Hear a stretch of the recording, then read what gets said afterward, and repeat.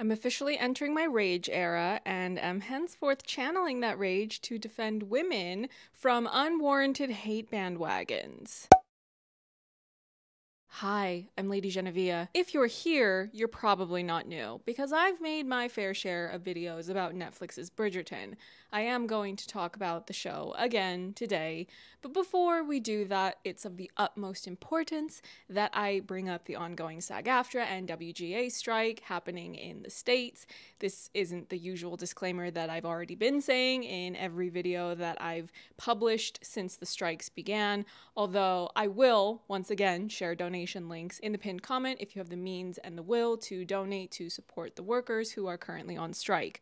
But more specifically, the reason I decided to make this video was in some way motivated by these ongoing strikes. This might sound like I'm veering off in a completely different direction than the topic of this video, but I promise you I will get there. Just hear me out and let me explain. Whenever I've made videos about Bridgerton, I'm specifically talking about the Netflix series, and more often than not, I've had a lot of fun making these videos and engaging with the fans of the show who watch what I've published, because there have been a lot of entertaining and interesting things in the show's material, the world building, the performances, and just the overall vibes of escapist romance. A lot of us have been hoping to see more story from this world. Season 3 has not come out yet, though we can more or less presume that it's ready to go whenever the powers that be decide to schedule it for release, and obviously it's no secret that I personally am waiting for a Benedict-centric season, which has been presumed to be season 4. All of this we know, we being a reference to the show's fan base. So why now am I circling back to one of my Bridgerton video topics that has been on a list I have written on post-its that I placed on my door so I could channel my inner Chris Terrio? Well, I hate to break it to you, but I'm gonna. There was an article recently published by the LA Times with the title, "South Korean Actors in Netflix Originals Want Better Pay. The Company Refuses to Meet with Their Union." Sharon Tate was the last to die. As news of the SAG-AFTRA strike broke in mid-July, Song Chang-gon, a 51-year-old actor and current president of the Korea Broadcasting Actors Union, was still waiting to hear back from Netflix, a company that was proving to be difficult to get a hold of. The phone number for its South Korea office was unlisted on the usual websites, but several months earlier, Song had asked around until he finally managed to obtain the personal number of a Netflix Korea executive. Unhappy with the fact that the company didn't pay its South Korean actors residuals, a form of royalty paid to credited talent when a show is reused after the first airing, he had left several calls and text messages. The situation struck him as absurd. Netflix has a vast presence in South Korea, yet at times it felt to him as though the company, which outsources all of its production to local studios, wielded its influence from behind a curtain. One of their first priorities when entering the local market should be to establish some channel of communication with groups like us, Song said. But there's no answer at all. The Actors Union, echoing similar concerns from South Korean writers and production workers, says that Netflix has long profited from a system that underpays supporting actors and that better compensation is long overdue. A Netflix spokesman declined to say whether the company would meet with the union. In a written statement, the company said it follows all local laws and regulations, and that as a streaming service and not a broadcaster, it is not required to pay residuals. Flames on the side of my face. When Netflix arrived in South Korea in 2016, Song and his colleagues at the Korea Broadcasting Performers' Rights Association, the union's partner organization that collects and distributes residuals, had held off on approaching the streamer. A precondition for that conversation about residuals was Netflix's business successfully taking off here, says Kim Joo-ho, Secretary General of the Rights Association. It is clear that this precondition has been met. and more. Netflix, a $160 billion company, owes at least some of its success to its South Korean originals, like Squid Game, which remains its most watched series. The streamer recently announced that it would invest an additional $2.5 billion to acquire additional Korean content over the next several years. Netflix has made a lot of money from South Korean content, Kim said. It's now time to meet. I strongly encourage all of you to read the entire article. It's linked in the description box of this video. It goes into a lot more detail about how a lot of the money has been going to book the big name talent of that industry, but the less established workers in the Korean industry have more or less had their pay completely dissipate. And I was so angry reading this because the thing that consistently enrages me is warfare by the bourgeoisie against everyone else. That's one of many reasons why I didn't actually get around to editing my last two Queen Charlotte videos. There was nothing entertaining there for me to provide the audience. It was just escalating rage from me because of bad writing and pro-monarchy propaganda from that show. I'm not having it. You're not going to have your characters complaining that they're struggling financially because the colonies aren't paying taxes. Well, you've got multiple palaces to hop around to. I hope French people roll up and teach your subjects how to get down. That would have been a much better television finale for the history books and for my viewing entertainment purposes. Death. Death to the enemies of the people of the Republic. The total lack of empathy shown by executives for the workers who create these magnificent works of art that electrify and captivate the audience, be they Europeans working on a show like Bridgerton or Koreans working on any number of successful K-dramas on Netflix, that lack of empathy was what completely set me off. And it was the lack of empathy that poked on a memory of my ongoing brainstorming for why I even had the thought originally to do a video eventually unpacking some of my takes on the disproportionate negativity that's been directed towards Marina and Edwina on Bridgerton. Now, maybe it feels like completely separate issues, but in my brain, that was the sequence of events of the way my different trains of thoughts were colliding. I've had my moments of going back and forth about whether or not it's right for me to speak about works of fiction that are originals produced specifically for streaming platforms like Netflix, though Netflix is not the only company that entertainment industry workers have issues with, but I have seen more than once members of these unions that are on strike say that they're not calling for consumer boycotts of the works of art or even the platforms themselves. Also, SAG-AFTRA shared this Variety article on their official Twitter account saying that critics and journalists were still allowed to review and cover films and television series, and that article, as well as SAG-AFTRA's endorsement of it, was what led me to carry on with the videos I am and have been producing during the strike. If anyone from SAG-AFTRA would like for me to modify what I cover or how I cover it, I am, of course, more than happy to adjust accordingly. I did, in fact, email them right after the SAG-AFTRA strike began and have yet to receive a response. Marina's story in particular feels uncomfortably parallel to the type of anti-poverty rhetoric that a lot of people are brainwashed into believing. A lot of people who try to justify a select few individuals making tens or hundreds of millions of dollars annually or even billions as the heads of these companies that workers are going on strike against right now, both in and out of show business. They try to spin these fallacies that if you just work hard enough, you wouldn't be poor.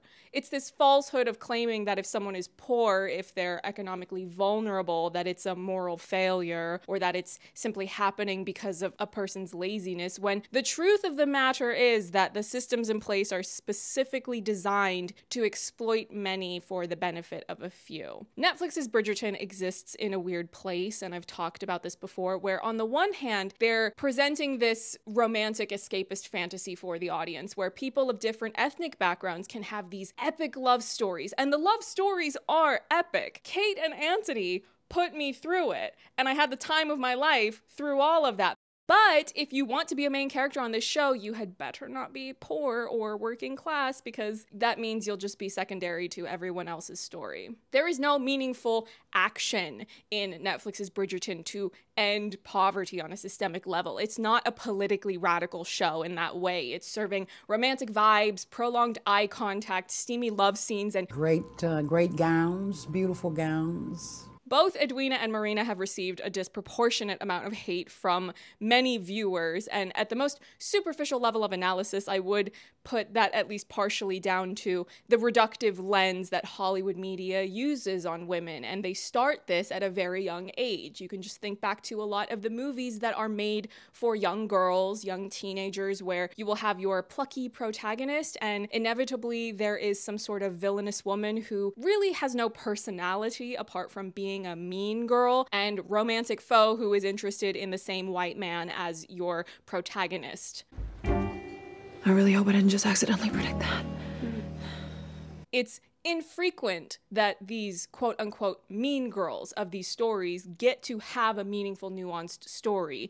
Those characters are just there to be a foe, and that probably plays into broader cultural ideas that American media loves to push about heroes versus villains, us versus them, so they can more easily make the audience accept warmongering propaganda against other countries. But let me not go all the way down that train of thought, or else we will be here all day. That's suspicious. That's weird. This visceral outrage a lot of viewers have against Marina and Edwina is particularly absurd because neither one of them was ever a real threat, so to speak, to the love stories that they're getting caught up in the middle of. You already know in season 1 that Colin and Penelope are eventually going to get their own season as long as the show runs long enough to get there. And you know in season 2 that Kate and Anthony are endgame. All you need to do is just let the drama unfold and experience the full range of where the story will take these characters. I hate to break it to you, but I'm gonna. Edwina is not a real character in the book. I've read that book. She had nothing interesting going on, and it would have been a complete waste of Charithra's abilities to hire her and then have her play the nothing burger of the version of Edwina that is in the book. If you want to be mad about me saying that, you can go ahead and be mad and go read the book. I'm not coming into your office to steal it off your bookshelf. It still exists and you can still enjoy it. Charithra did not get anywhere near enough credit for the way she was serving face, and I'm not talking about her being gorgeous, which obviously she is, but I'm talking about the face acting, like what she does in that moment where Edwina thinks that Anthony is going to propose, but then he backs off of doing so because he had to go and look at Kate, and Edwina's just trying to keep it together, but you can clearly see that she's rattled. You better give Miss Charithra her flowers because she was serving a performance. I've already talked before about Maslow's hierarchy of needs to contextualize Edwina's arc in season 2, where she at first thinks that she's fine with being with Anthony, even though his grand declaration early on in season 2 is not one where he's promising romance to her, but promising that he will provide, fulfill his duty, his obligation, all of that jazz. But once her more basic needs are met because she feels more secure after becoming engaged to Anthony and she's able to move up Maslow's hierarchy, that's when she starts to question the lack of romantic love in their relationship. Now, if you haven't heard me explain all of that before, you can go watch my video about, I think it was either the hand stuff video or the not so hidden feelings video. I explain it more in depth, but considering how well those videos performed, I'm just going to assume that if you're watching this, you've already heard me explain that. And that is why I want to offer something new on top of that, because it's something that I've already explained. I've been ignited, so to speak, to dig into this animosity towards these characters because of what I'm seeing as a lack of empathy that is rampant and manifests among people in many ways on a systemic level. I'm going to draw a parallel between the Kate-Edwina sisterhood to another fictional sisterhood, that being of Kat and Bianca in 10 Things I Hate About You. And I'm also going to bring up Zack Snyder's Man of Steel. If you're confused by these references, just hear me out. In 10 Things I Hate About You, Kat is often hostile towards her peers. She wants to keep people at a distance. Eventually, you find out that before the main timeline of what shows in the movie, she had hooked up with Joey, a very icky boy at their school.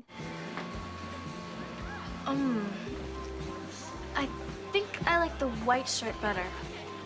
Yeah, it's more... Pensive? Damn, I was going for thoughtful. He's awful and violent and has been pursuing Bianca for the entire movie. When Kat finally tells Bianca that she had previously gone out with Joey and the exact circumstances under which their relationship ended, Bianca gets really upset that Kat never told her. Then why did you help Daddy hold me hostage? It's not like I'm stupid enough to repeat your mistakes. I guess I thought I was protecting you. By not letting me experience anything for myself? Could you make the argument that Kat was being irresponsible for not giving Bianca the full story so that she would be able to make an informed decision about whether or not she wanted to continue to pursue something romantically with Joey? Sure. Could you make the argument that Bianca exhibits selfish behavior in the film because she leads Cameron on so that she will be able to go out with Joey? You never wanted to go sailing with me, did you? Yes, I did. No, you didn't. Well, okay, no, not actually. Well, then that's all you had to say. Could you make the argument that Bianca can sometimes come across as a whiny character? Also, sure. Where did you come from? Planet Loser? As opposed to Planet, look at me, look at me. Being hostile or being whiny, these are not exactly likable traits, but both of these women feel like three-dimensional beings in this story. They're given the space to be flawed, to make mistakes, and then they learn and grow from that, and that's part of why this story in this film is so compelling. Ultimately, their relationship is made stronger over the course of the film. Can you, for just one night, forget that you're completely wretched and be my sister? Please? Please? That's for making my day bleed! That's for my sister! And that's for me! I'ma just scoot on over and let you whack him. Get him again. Get him for me. Kate does not give Edwina all of the information to make an informed decision about her life choices. Kate conceals the fact that their family is economically struggling, even more so than the regular baseline state of just being a woman that exists in this time period, and whatever their economic class is supposed to be, middle class, upper middle class, I'm not really sure, but you catch my point. Kate doesn't mean any harm by not telling her, but she is still being deceitful, regardless of her good intentions. Edwina can at times come across as juvenile or naive, but how can you expect her to be informed when she's not being provided with the full picture? You view your youth and naivety as a hindrance, but it has shielded you in many ways. You do not remember when Appa died, when the world fell out from beneath us. I think that the audience more easily accepts Kate's flaws because she's the endgame love interest. She gets more focus in the story. And also because there's a certain type of audience that seems to prefer fictional women who have more characteristics in common with that archetype of a quote-unquote strong woman. Is Edwina being too petty in her anger towards Kate for lying to her about what was going on between her and Anthony? That's debatable and highly subjective. After the dinner blow-up that they had with the Sheffields, Kate continued to still keep things from her. I think a lot of people don't really take into consideration that that is Edwina's first real heartbreak. It's not about her having a fallout with some boy who played with her feelings. It was her sister, one of the closest people to her. That's someone she loves so deeply, and that's exactly why it hurts her so much. If it's just some random catty lady at one of the balls that they attend saying some backhanded comment, I think Edwina would be more than capable of keeping her composure and just letting it be water off a duck's back. Forgive my directness. Do you have any thoughts about children? Other than the fact that I desire them so. However many I have, my lord, I shall feel misfortunate. Together with my husband, we will chart the best course. Oh, very sensible. Ever since the Viscount has been courting me, I have sensed you are not being entirely truthful. And now I know I was right. What are they doing? Stop! Leave! Leave me! Leave me! Lottie.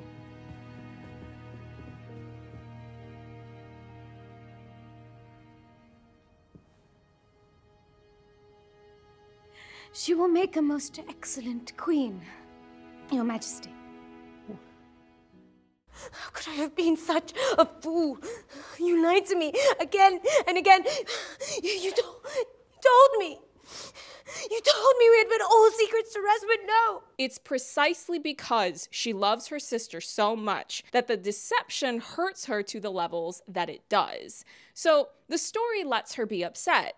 It lets her feel her feelings. But in the grand scheme of things, of course, there's no good reason for Edwina to stay mad at Kate. That's why when Kate has a near-death experience, Edwina realizes, oh, yeah, this situation is not important. What's important is my sister, whom I love with every cell of my body. I don't care about these issues we've been having. I only care about her being okay.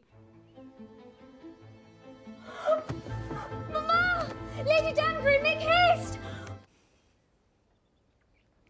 When you were unwell, all I cared about was you getting better. And seeing how unwilling so many viewers were to accept the layers and nuances of the journey of Kate and Edwina's relationship reminded me a lot, as a conflicted, semi-retired DCEU fan, of the grudge a certain section of Kate Twitter has had about Zack Snyder's Man of Steel for about a decade now.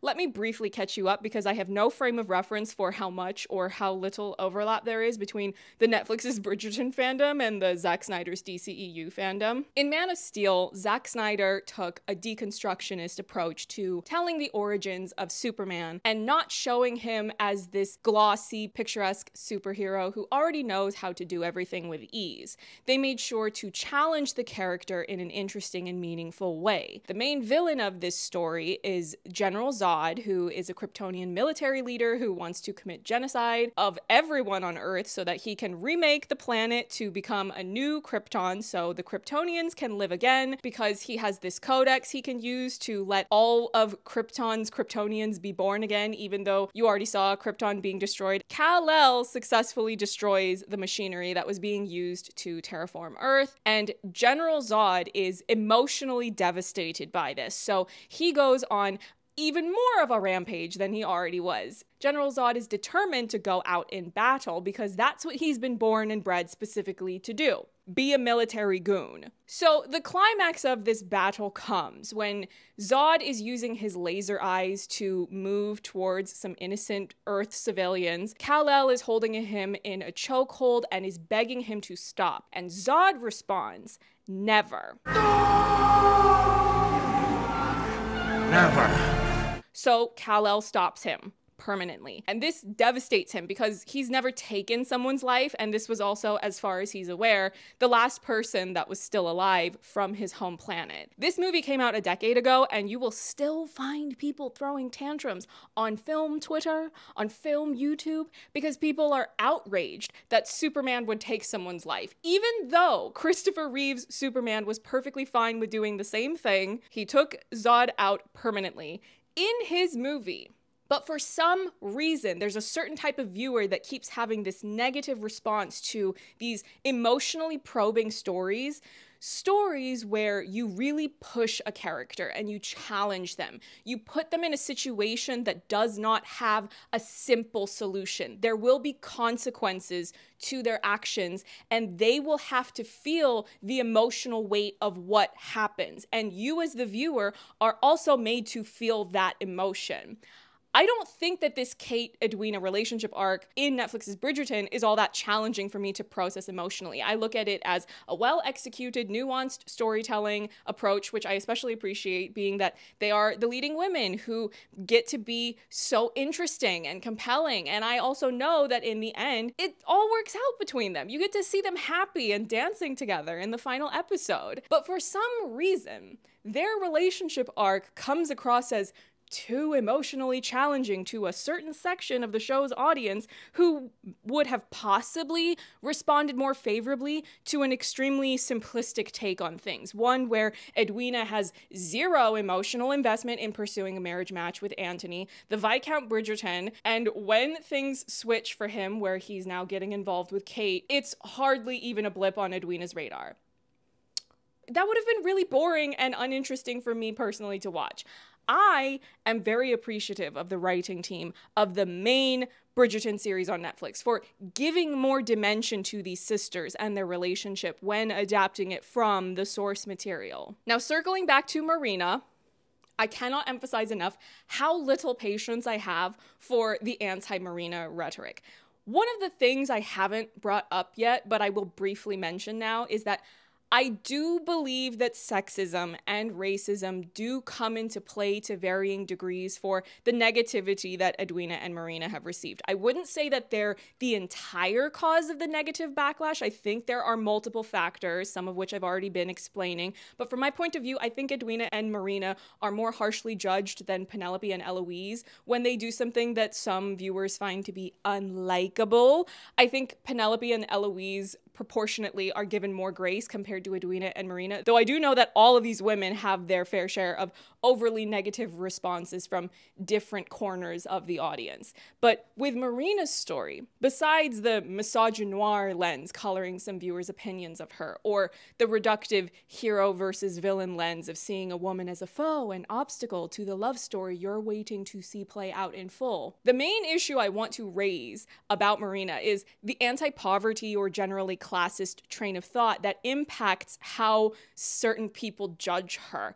Marina's story is heartbreaking. She comes to stay with the Featheringtons to be able to go out into society to try to find a marriage match, just like the rest of the Featherington girls as well as the other young ladies of the Ton. And it's eventually revealed that she already had someone she was in love with, but he went off to war. Before he did that, he and Marina had consummated, and she comes to realize that she's pregnant. Single mothers already have a rough go of it today in the 21st century if they live in a country that is not set up to support the well-being of all people. Any country with an active monarchy is most definitely not set up to support the well-being of all people. I don't fully understand how people can so willfully misunderstand or refuse to show empathy for Marina when the show is so direct in presenting the life and death stakes of her circumstances.